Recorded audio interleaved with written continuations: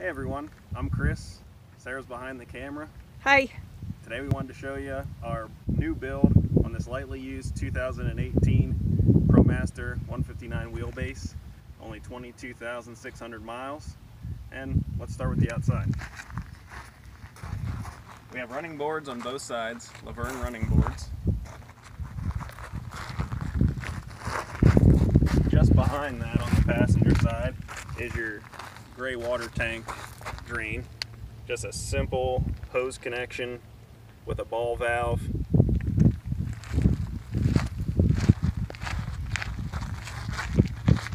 Back here, this is your 15 amp shore power.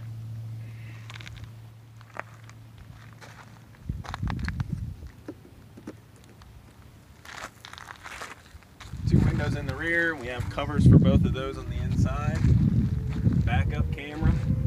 And we put the entry gland for the solar panel wiring in the backup camera, so there's no additional holes in the roof.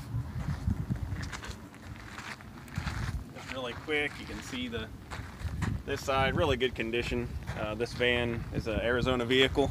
It was actually used just to transport show dogs from the previous owner. Took really good care of it. Running board there.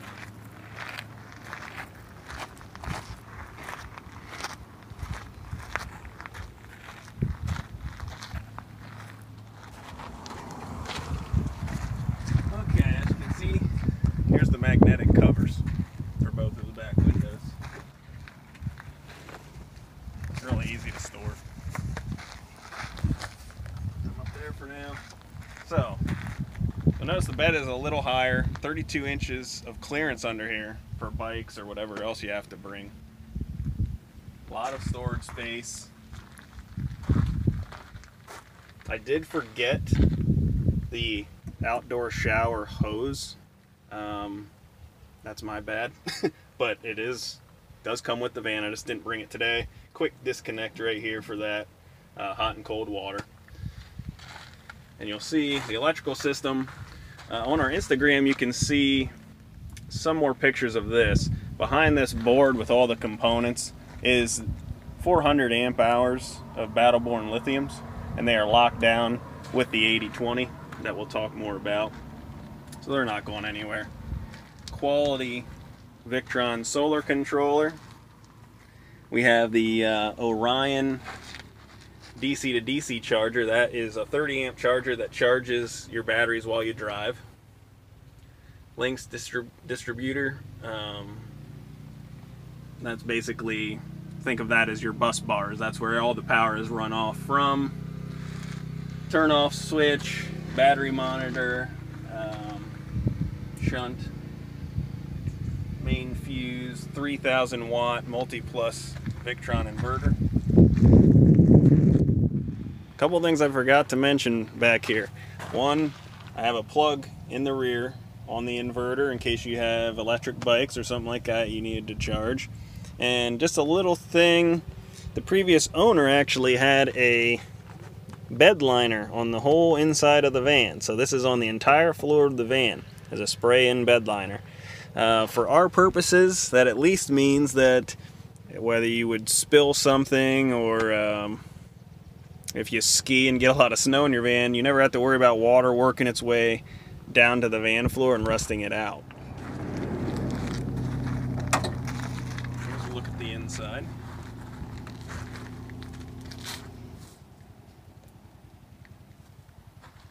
I guess we'll start with kind of the bottoms here on the cabinets, except for the 3/4 inch door where the toilet's stored. But all the sides here are King Starboard. That's HDPE. It's a type of plastic that's found in the marine industry a lot. It'll basically take anything. Very durable, very easy to clean. And you can see this is all attached to our 8020 extruded aluminum framing. And it's all extruded aluminum framing. And what extruded aluminum is, the benefits of it are it's very strong for its weight. So I'll show you in a second. You can rock the whole van by grabbing that galley and trying to shake it. This stuff is bolted to the van. I'd like to see you try to shake a lot of these vans from the galley without the cabinet kind of coming apart. So let's go. first thing here real quick, instead of a slider, or a swivel, instead of a swivel on the front seat, we wanted to store the toilet here, and I thought when you move the reclining position up on these front seats, you actually end up with a pretty comfortable seat here, especially after you've been in the driving seats all day. I don't think you really want to spend too much time there when you're ready to settle down and relax. This is more comfortable to me. We made the cushions, these are all standard size outdoor cushions. So if one would ever get damaged, or if you just want to change the color at some point, it's really easy to find them. You can buy them a lot of different places. Just really quick, I'll show you storage of the toilet. I didn't want another handle up here where you're walking in, especially since you sit here. I didn't want a handle possibly get hitting your leg on or anything, so I just brought the 3/4 inch door out very slightly, just enough to get your hand on and open. Open that up, balloon hinges. Your toilet is in here, and I figure this area is about where you would have it when you're doing your business. When you're done, it goes right back in. That's that. Storage up here. I figure a trash can is what I'm intending to fit down there. I think that's probably what most people would do. All 80/20, as you can see. Very solid. Typical ProMaster storage up here. It's, you know, if you've never been in a ProMaster, it's quite a bit of storage up here, very deep. Max air fan here blows exhaust only, and when we get to the bedroom we'll show you there's another max air fan that has the remote, and that can go in or out. The galley here, Luna White Corian countertop. The Rivati sink, a lot of people use this. Has a really nice cutting board that's built into the sink. Stainless steel. Put that there for now. Induction cooktop. You got your plug right here. That's on the 3000 watt inverter, and you have more than enough power. You never really have to worry about power with this rig. So the induction cooktop is here when you want to use it, and it easily stores right under here in this slot when you're traveling or when you just want it out of the way. And you can also, the benefit of the portable ones is you can take them outside if you're at a campground or something, easily just use it outside. All the upper cabinets have acrylic sliding doors. You're not going to have to worry about any hinges breaking. You can kind of get, hopefully, an idea. I don't know if the camera will pick that up, of the space you're working with in there. So these are acrylic doors, sliding doors, 80/20 framing. And again, we have the HDPE on the sides of the upper cabinets and also on your control board here. So it's very easy to clean, and it's not something you're going to have to worry about. The other cool thing I like about using this stuff is if you, years down the line, if you did want to change up your colors, you're just sick of the colors and you want something new, it's pretty easy. I mean, you can, any 1/4 inch wood or other color acrylic pops right out of here very easily, and you can change it out. And it's really not that hard to change out even these side panels. These are all bolted into the 80/20. So it's just a matter of taking the bolts out, getting whatever you want, whether it be wood, different color, whatever, and cutting it to that size, bolt it back in, you're good to go. And that goes for even the bottoms. We have 12 volt Danfoss compressor fridge, very efficient. Little freezer there, magnetic door, maybe some ice cream bars. That's probably what I would want to fit up there. And this thing, especially it sips power, especially in the day. I mean, the solar takes care of that. You're not using your battery. Okay. I guess talk about the drawers and fronts here. This is all maple. So in here, you'll see nice maple. It's gonna last a long time. 2.5 gallon Bosch electric water heater, and a very quiet variable speed water pump down there. It does have all PEX plumbing except for that stranded vinyl, and you do that stranded vinyl coming off your water pumps. That absorbs vibration and makes them quieter. And you'll notice something a little different is the water heater's on a timer switch.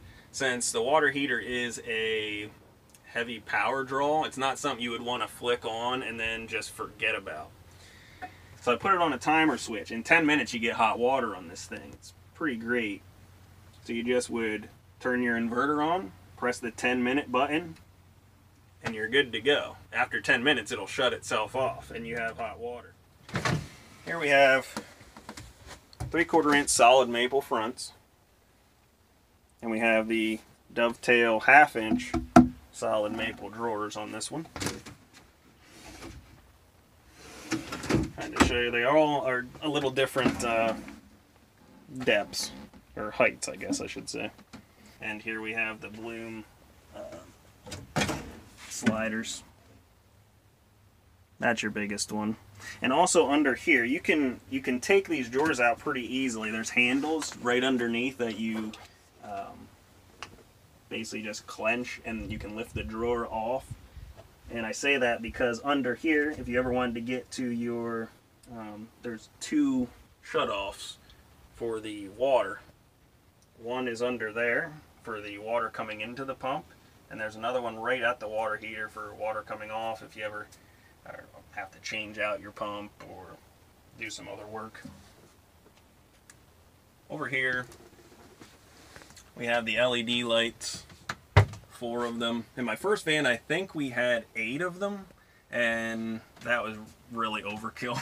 It's way too much. When it's dark in these vans, 4 is more than enough light, and they are on a dimmer. I don't know how the camera picks that up. A lot of times they strobe and stuff on camera. But you have your USB charging. I figure when you're sleeping, you could have your phones here or laptops, anything. Victron battery monitor, and right now we are at 100%, of course. There's 570 watts of solar on the roof, so you're pretty well set up for off-grid with this van. You have 400 amp hours of battle borns, and you have charging via the alternator. You have the shore power if you ever need that at a friend's house or something, and the 570 watts of solar. So you have the controller then for the inverter right there, quick turn on and off. Smaller cabinet up here. Cedar ceilings, by the way. It's all cedar. I don't know if you'll be able to kind of see back in there. The lighting's probably not the best right now. Again, it's all bolted to the van with riv nuts and bolts. The 80/20 is connected to the van. So here, it's not going anywhere. This stuff is built to last. I love it. Very, very strong. Okay. Bedroom. We have 6-inch memory foam mattress with slats under it, not solid plywood.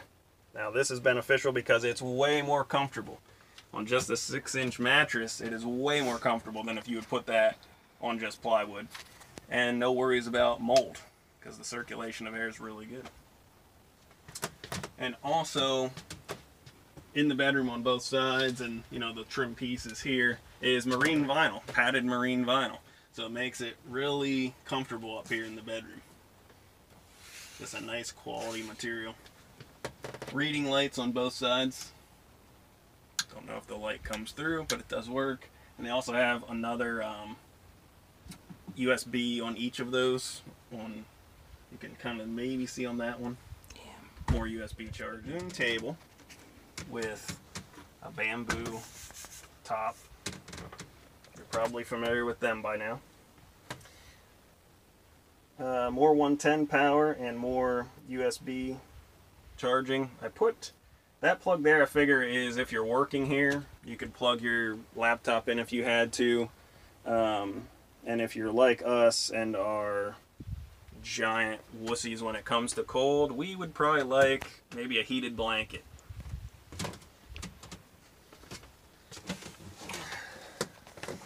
So, here you have the Lagoon table.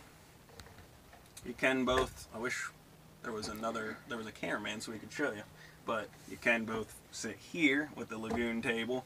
You can kind of lounge back in here if you wanted to. There's pictures of this, I think, on the listing with Sarah. This is a comfortable spot to be on the computer. You have this spot too if somebody wanted to sit at this end with the door open, say you have a nice view like we kind of have going on here in Sarah Park, Lake Havasu. Two people can sit there across from each other and eat, or that's about it. We have 30 gallons of fresh water. Not sure if I mentioned that. 30 gallons of fresh water. It's right under this bench. You fill it by, there's an easy to get to hatch. This top board just lifts up and you can slide it to the side. And there's an easy hatch to get to fill the fresh water, and it makes it easy to clean in there if you ever wanted to do that too. 15 gallons of gray water is what's under the van. And like we said when we were out there, it's just an easy drain. Max air fan in the back is the one with the remote, and the remote's right here that you can reach from bed to turn that off and on. That goes in and out with 10 speeds. So I think that's it. You can get more information in the links below, and I'll have a link to like our Instagram too, because there's some photos of the progress putting up our thin slate insulation. I didn't mention that. We thin slate insulation on all this, and I'm probably forgetting other stuff. If I am, I apologize, and we'll just have to put that on the Instagram. But until then, thanks for looking.